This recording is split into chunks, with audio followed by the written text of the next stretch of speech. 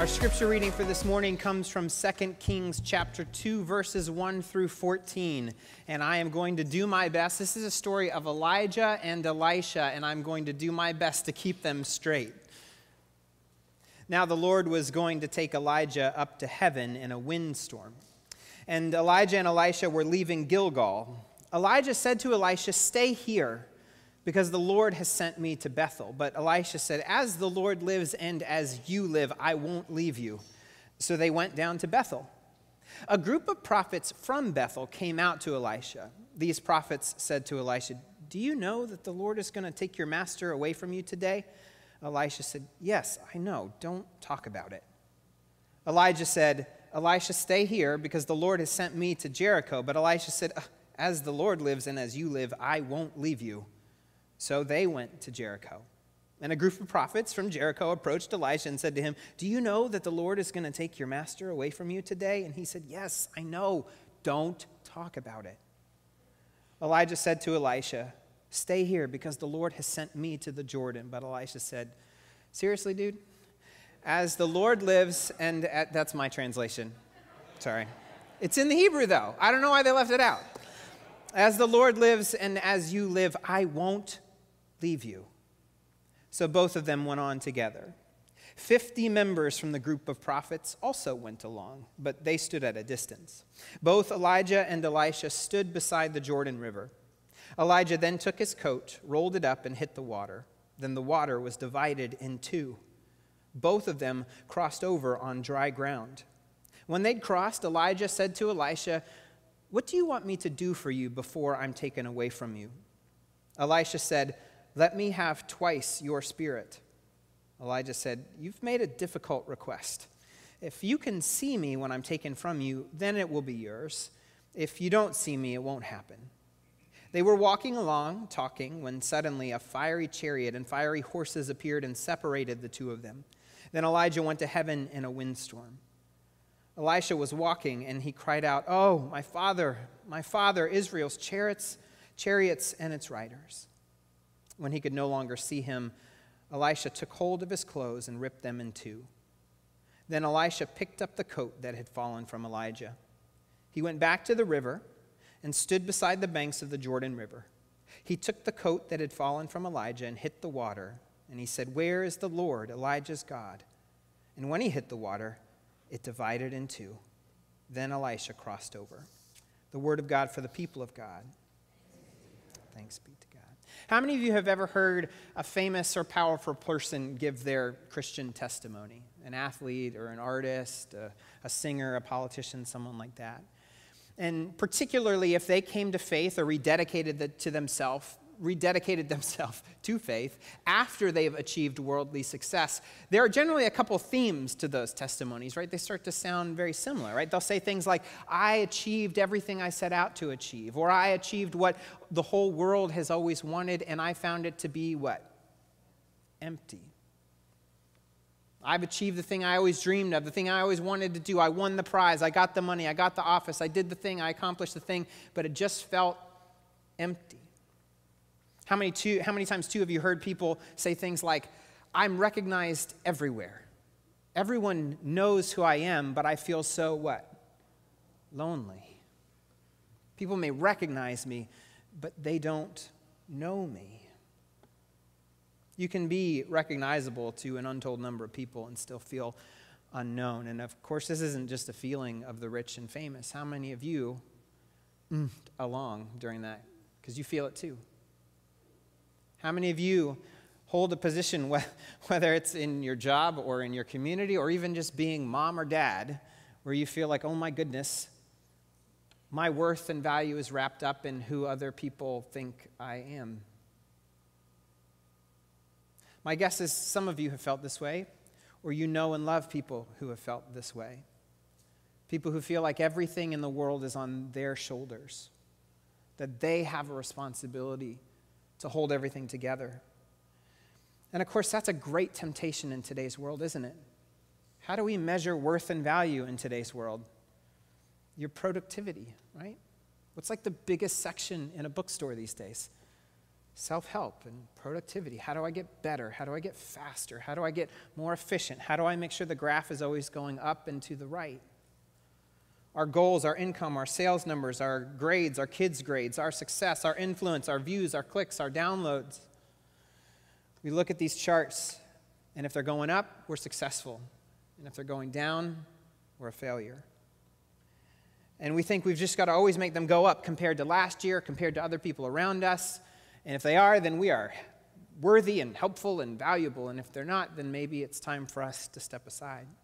There's also a tendency in our world that's so obsessed with personality and celebrity to even turn regular people into a form of micro-celebrity. Let me give you an example. This was like coming up on 20 years ago. I was at the University of Florida. I was taking a microeconomics class with 500 other freshmen. There are no classrooms at the University of Florida that can hold 500 people. There's plenty of sports stadiums, but there's no classrooms that can hold 500 people. It was also scheduled at 7:30 in the morning. So there were about maybe 30 folks who would wake up and go to the class. And I was not one. I'm a morning person, but even then, at that point in my life, that was not going to work for me. Also, this professor tended to talk a little slow. And if you've ever heard me talk, you know my brain works a little faster than slow, sometimes too fast, and I'll admit that. Sometimes my brain gets going faster than my mouth. But I learned that if I watched the live stream, I could play it at 1.5 speed. Anyone listen to podcasts or audiobooks on 1.5 speed? I could learn it and get through it faster. Well, one day I was in line at one of the local burrito restaurants, and in walked the microeconomics professor. And I got that little jolt of adrenaline as if Tim Tebow had just walked in the burrito place. Why is that? Because I had only ever seen him on TV or on a screen. He was a celebrity. No, he was not. He was a freshman microeconomics professor at a state school. But you still got that jolt. So what do we do with people who become micro-celebrities or macro-celebrities? They become people who aren't actually fully formed human beings with families and limitations and growth areas. But they become personalities, and especially in today's world, it's only worse 20 years later. Everyone who's just a personality becomes someone we have to decide, do we like them or do we not like them? Do we support them or do we not support them? Do we agree with them or do we disagree with them? Is their output something that makes us feel better, or is their output something that makes us feel worse? And look, this is understandable, still unfair, but understandable with the Tom Hanks, the Tom Bradys, or the Tom Pettys of the world. But how many of you have ever felt this way? That you have people in your life that know who you are, but they don't know you. And that they judge you based on your output. And I'm not just talking about at work. Some of you might even feel this way in your family or in your friendships. That there are people who look to you for what you can provide rather than who you are.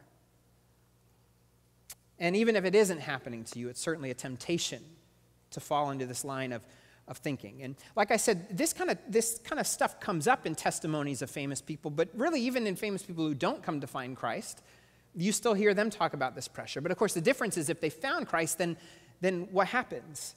They find their purpose, they find their identity, they find their mission, they find a sense of peace in Christ because Christ releases them from chasing the goals of this world and instead find peace in their identity.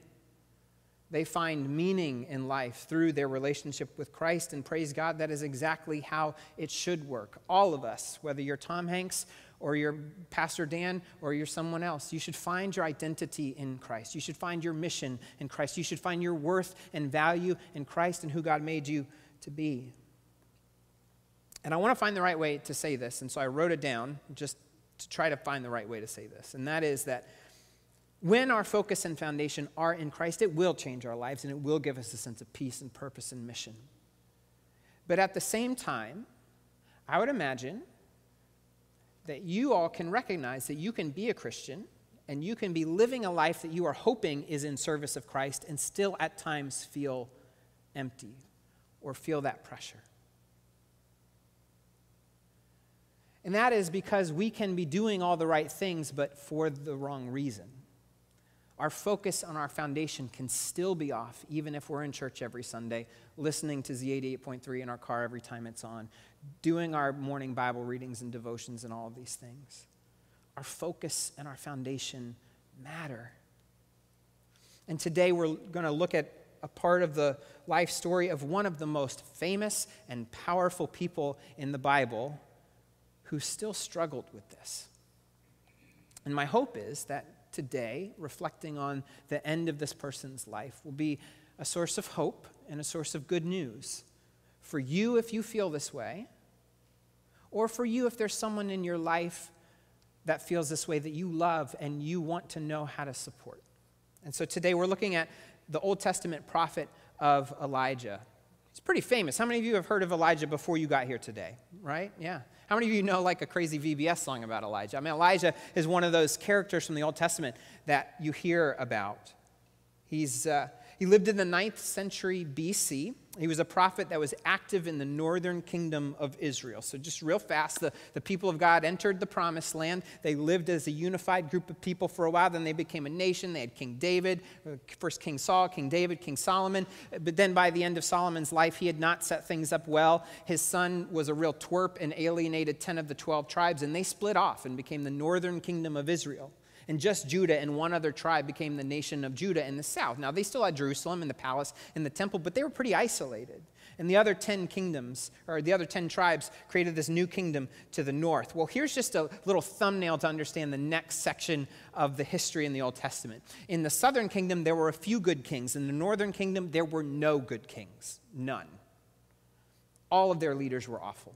All of their leaders led them astray. And Elijah drew the short straw in being the prophet during the time of one of the worst, a king named Ahab. And you may or may not recognize his name, but I know you know the name of his wife, Jezebel. Whether you recognize she was biblical or not, I'm sure you've heard of a Jezebel, right? She was so bad, she's literally become a name for a type of person. Well, this was a political marriage. Ahab got married to Jezebel when he was still just a prince. His dad was king of Israel, and Jezebel was the queen or the princess in the neighboring kingdom. And you did political marriages, right? You married off to create a political alliance, a military alliance, an economic alliance, and it brought a lot of good political and economic things to the kingdom of Israel. But the problem is those people didn't know or worship or trust Yahweh. They worshiped Baal and Asherah, and Jezebel worshiped foreign gods. And for all of the good political and economic things, it was a disaster for the only thing that mattered in the kingdom of Israel, and that was their obedience to God. When Ahab became king, he decided to build a temple to Baal so that his wife would have a place to worship. He allowed her to bring in hundreds of priests and prophets to this false foreign god. And poor Elijah, he's the prophet, which doesn't mean a fortune teller. Prophets are mouthpieces for God. They speak the truth of God, and that occasionally meant telling things that would happen in the future. But as we learned last year, the Bible Project affectionately calls prophets covenant watchdogs. Their job is to keep in mind what the people of God had agreed to, and anytime the people started to waver from it, to call them back to holiness, to call them back to obedience to the covenant. And Elisha was doing this with at least one hand tied behind his back, because every prophet before him in the scriptures also had a leadership position. A great example is Moses. He was one of the primary prophets of the Old Testament, but he was also the leader. And then you had the judges in the book of Judges, and they were prophets, and they got to be the leader for a period of time. But even earlier, or then later down the road, you had King David, but he had a prophet Nathan. But Nathan worked in the palace with him. They had a good relationship. Elijah was an outsider. He had no positional authority, no legal authority, no vocational authority. The only authority he had was the calling of God. Friends, what's the only authority that matters? The calling and empowering of God. But does a king who is building temples to other gods recognize that authority? No. So despite the immense challenges, though, God used Elijah, and in a lot of ways he became famous. He wasn't the only prophet of God in these days, and that's a key thing to remember as we get into this, but he was the main prophet. He was who God used to call out the king. He was who God used to speak truth to power. He was the primary prophet. And after years of vocally criticizing King Ahab from a distance, God tells Elijah, now is the time for you to confront him face to face. And this is how that confrontation went. 1 Kings chapter 18. When Ahab saw Elijah, Ahab said to him, "Is that you, the one who troubles Israel?" Elijah answered, "I haven't troubled Israel. You and your father's house have." Sounds like an elementary school, like playground argument. You're the problem. No, you're the problem. No, you're the problem. But I think there's an important thing to note here. Both of them are accusing the other one, a singular person, of being the source of all the trouble. Now, I think Elijah's got a point. If you're the king and you've built temples and welcomed in priests and prophets of a false and foreign god, you probably are a big source of trouble. But the king is also pegging a lot on Elijah, isn't he? When you are the primary, when you are the focus, when you are the leader, when you are the one who feels all the pressure on your shoulders, certainly you get an undue amount of praise, but how many of you know you also get an undue amount of criticism and pushback? When you're the tip of the spear, when you're the level that people can have access to, people's frustrations and complaints, their dissatisfaction ends up getting dumped on you, and even if it's not fair, you still feel it, and perception is in a lot of ways reality, at least emotionally. And even if you don't agree with it, you then start to tell yourself, well, if they're going to think of me as the problem, then I need to be the solution. And you begin to think that it's all on your shoulders to figure out how to respond. And actually, this confrontation leads to one of the most incredibly iconic scenes in the whole Bible. Elijah says, you know what? It's time. It's time to decide. We're either worshiping Yahweh or we're worshiping Baal. Let's figure it out right now. Let's figure out who the true God is. So here's what we're going to do. You're going to get all your priests and prophets together, which there's 450 prophets of Baal and 400 prophets of Asherah. So 850 of you are going to build an altar and put a bull on top of it and prepare it for sacrifice, but don't light it on fire. And then I'm going to build an altar, and I'm going to prep a bull, and I'm going to put it on the altar, but I'm not going to light it on fire. And then we're going to pray to our God, and whoever accepts the offering and lights it on fire is the winner. And the king said, that sounds like a good idea. And all the people were like, that sounds like the Super Bowl. Let's do it. And so they call all these people in, and you've got 850 people on one side of the hill, and you have one on the other side of the hill. And Elijah's even somewhat of a gentleman and says, you go ahead and start. You pick your bull first, so you don't think I'm like forcing it. He's not like a magician doing a card trick. 2 bulls, you pick first, you get started. So they get started in the morning, and these 850 priests and prophets start calling out. They start dancing, and nothing happens. And Elijah starts to talk smack. Cameron's laughing. He knows this story. Maybe your God is lost. Maybe he's traveling, or maybe he's taking a nap. Shout louder. That'll wake him up. He did this. I'm not paraphrasing. That is what Elijah says. And then they start to get desperate, and they start going above and beyond. They've already shouted as loud as they can, so they start cutting themselves and bleeding all over the place to try to show their devotion and willingness to give of their life force to this God, and nothing happens. That started in the morning. It now says evening is drawing near, and Elijah decides, okay, I'm gonna get going. And he hadn't even built his altar yet. He goes out and he gets 12 stones to represent the 12 tribes of Israel. He sets up the bull, and then he goes, wait, one more thing. Before I get started, I want you to go out and get 12 large jars of water and just soak the bull, the wood, the rocks, everything. Just soak my altar down. And here's what happened. Elijah drew near and prayed, Lord, the God of Abraham, Isaac, and Israel, let it be known today that you are God in Israel and that I am your servant. I have done all of these things at your instruction. Answer me, Lord. Answer me so that this people will know that you, Lord, are the real God and that you can change their hearts. Then the Lord's fire fell. It consumed the sacrifice, the wood, the stones, the dust, and all the water. Amazing, right? He showed them 1 on 850. But it wasn't really 1 on 850, right? Who was the one that did the work? God, right? It's so dramatic, but also it was just kind of 1. I told you before, Elijah wasn't the only prophet in Israel.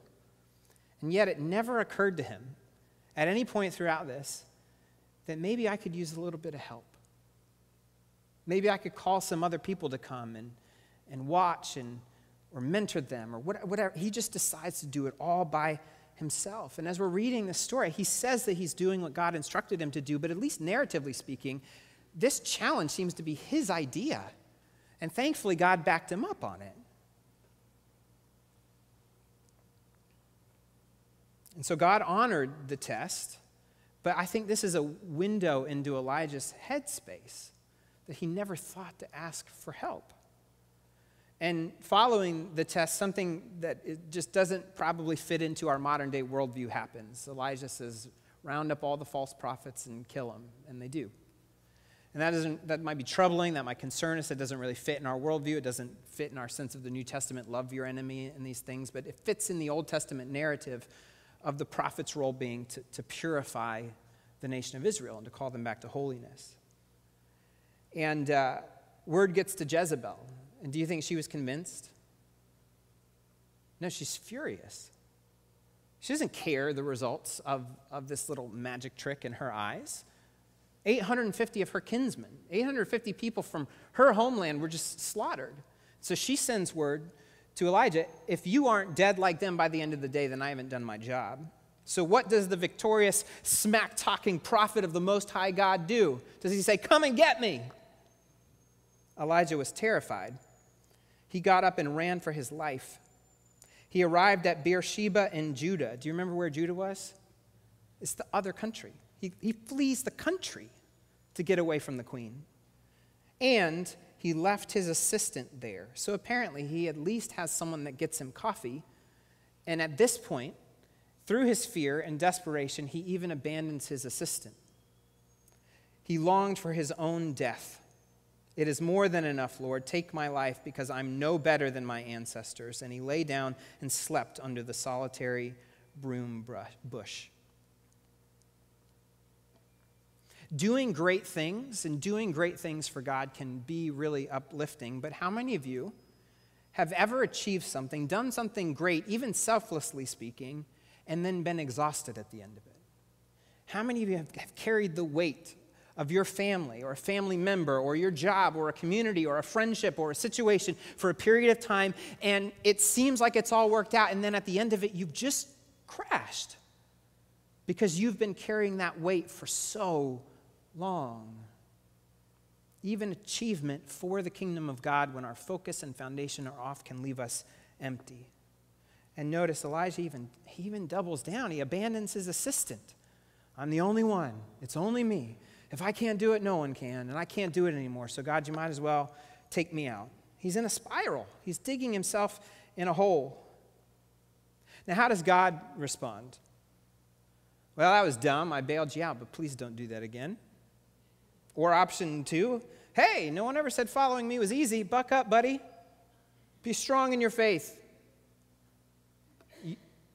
Enough of you have been here enough time to know that I ask leading questions. Are either of those what God said? No. God actually doesn't even say anything at first. God delivers a pizza. You think I'm joking, and I'm sort of joking. But if you read the story, it says he woke up from his nap and there was a flatbread and a jar of water. Divine pizza. And Elijah eats it up, and God says, go back to sleep. Take another nap. And so Elijah goes back to sleep, and when he wakes up, there's another pizza and a refilled jar of whatever it was he was drinking, Coke Zero, water, I don't know. When Elijah is spiraling, does God accuse him of lacking faith? Or does God recognize that our physical and mental health are a factor of faith? Did God look at Elijah and say, you should just believe harder? Or did he look at him and say, you know, a snack and a nap might do you good? Because you seem a little hangry at the moment. You seem a little empty. God cares for Elijah as a person apart from his role as a prophet.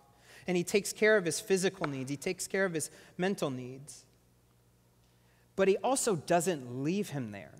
He then guides Elijah to walk to what this book calls Mount Horeb. This is one of those things where places in the Bible have like 15 names. This is Mount Sinai. God leads him back to the mountain where the people of God went after they left Egypt, where Moses went to the top of the mountain and received the 10 Commandments. He takes him to the place where the covenant he has spent his life defending was made. Sometimes when we are empty, we need to go back to the beginning. Sometimes when our faith is struggling, the last thing to do is grab the theology book that's this big and go grab the book that's this big, or have the conversation with the pastor or the parent or the friend that helped you learn of Jesus' love the first time. So Elijah goes there, and there's all these parallels in his life to Moses. And so here he is at the same mountain, and he goes up the mountain that Moses went up. And here's another famous story you probably are somewhat familiar with. God tells Elijah, I'm going to pass by, and a great wind passes by. Is God in the great wind?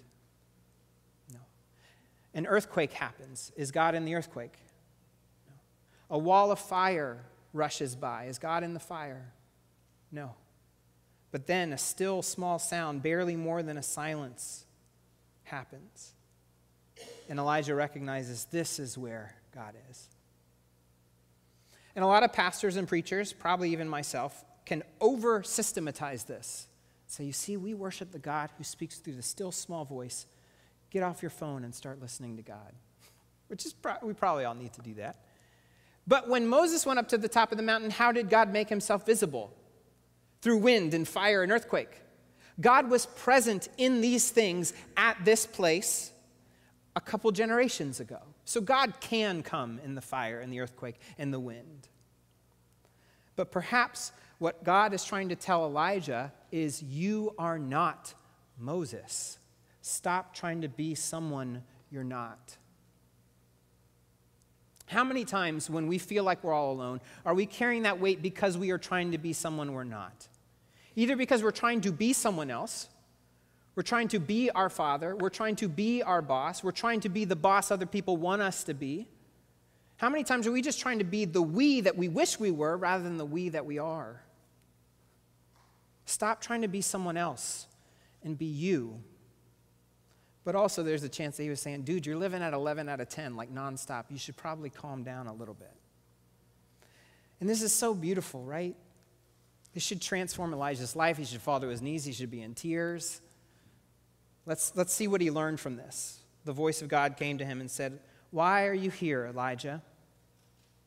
And Elijah said, I've been very passionate for the Lord God of heavenly forces.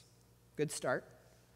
Because the Israelites have abandoned your covenant. They have torn down your altars. They have murdered your prophets with the sword. And I am the only one left. And now they want to take my life too.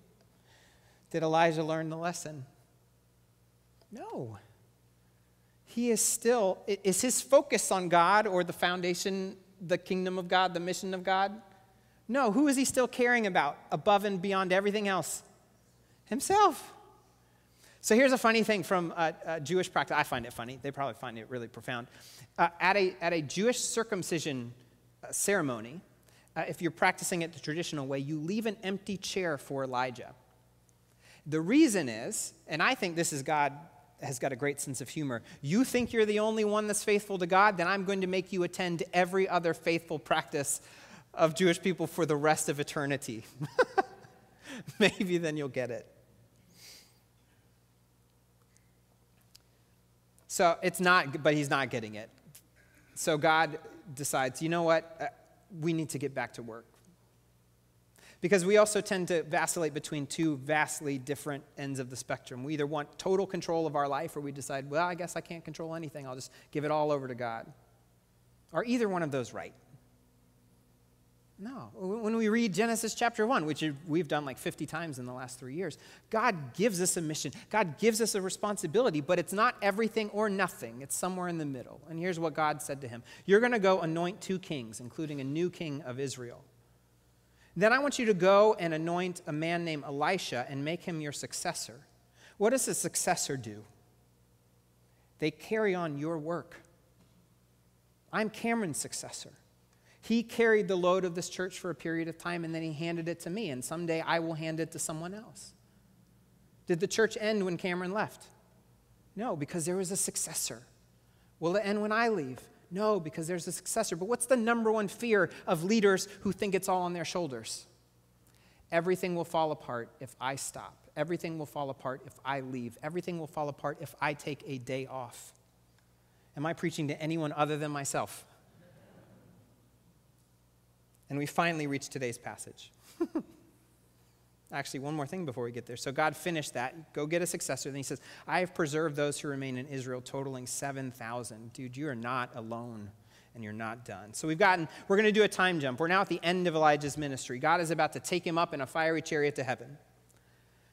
which is amazing and terrifying. And due to whatever this all is weighing on Elijah, he seems to be falling into old patterns, because 3 times, what did he do? God has called me to go here, and Elisha, you're just going to stay here. And what does Elijah say? No way, dude, I'm coming with you to the end. As long as God's living and you're living, I'm with you. I'm not leaving. I'm not abandoning you. I'm not your unnamed assistant. I'm your successor. I'm coming with you. And at the first 2 stops along the way, a big group of people who are also, by the way, prophets of God. So Elijah's clearly not alone, because there's all these prophets in every town coming up and sharing what's going on. And they come to Elisha and they say, don't you know God's going to take your master today? And Elisha says, what? Stop talking about that. I don't want to talk about that. Why does he not want to talk about it? How hard is it to help someone else stay focused if you yourself are not focused? Elisha has a lot coming up. He's about to take over a very important role. It's going to be a lot of pressure. But that's not his job yet. Elijah still has work to do. And so in order to help Elijah stay focused, he needs to stay focused. But they finally get to their 3rd destination. It's the Jordan River. And Elijah rolls up his coat, which was the symbol of his authority. He takes off basically his uniform. He rolls it up and he slaps the river, and the river splits, which we have multiple stories of bodies of water being split in the Old Testament. And they walk across. They're actually, at this point, they're leaving the Holy Land, and they're walking out into the wilderness. Who led God's people through water into the wilderness? Moses, right? Through the Red Sea. They go out into the wilderness. And the fiery chariots come. They take Elijah. As he's going up, he throws his coat down. Elisha picks it up. He comes back to the river. He rolls up that coat. He slaps the water and says, where is the God of Elijah? Which is basically his way of saying, all right, did I get it? Do I have the power now? And the water splits. And Elisha, Elijah's successor, walks across the Jordan River into the promised land, which is exactly what happened with Moses' successor, Joshua. He split the river Jordan and led the people into the promised land. God's plan continues. Elijah played his part, but the work of God continues without him. There's one last detail that I think reveals that Elijah actually did get it in the end. And that is that as they are walking out in the wilderness, Elijah turns to Elisha and says, is there any final thing I can do for you? This is it. This is the last chance you got. What can I do for you?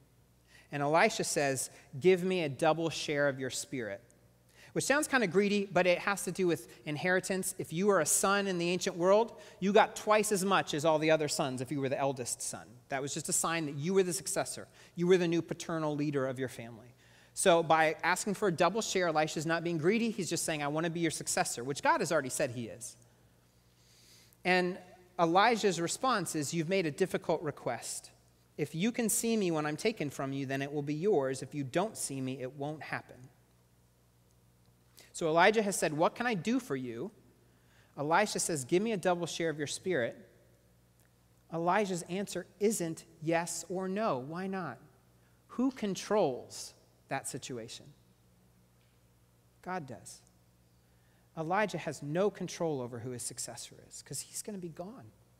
He doesn't get to name a successor. That's what God does. He doesn't give the Spirit of God. That's what God does. Elijah has finally realized in his final moment that this is God's job, and I'm going to let him do it.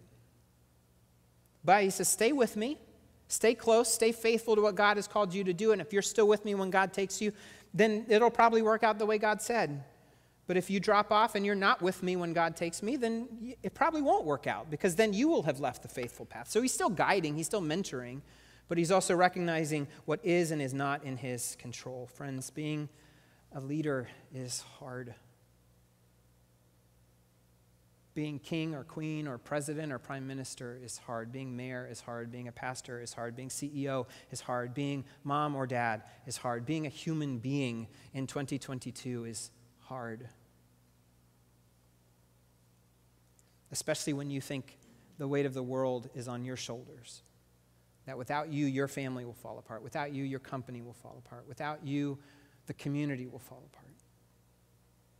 And loving someone who sees themselves that way is also hard, isn't it? Because some of you don't struggle with that. Some of you are actually healthy people. Congratulations. But you also know and love and work with or even live with people who have this perspective. And loving them is hard Because like Elijah, they keep wanting to push you away. But like Elisha, we're called to stay focused and stay with them. The hope and the good news of Elijah's story is that there is far more help out there than you think there is or than you can see. But you have to be willing to ask for it, and you have to want to see it. The love, the support, the compassion, the care, and at times the honest prodding of God and the people who love you to help you refocus on God, on what's true, and what matters most. Amen.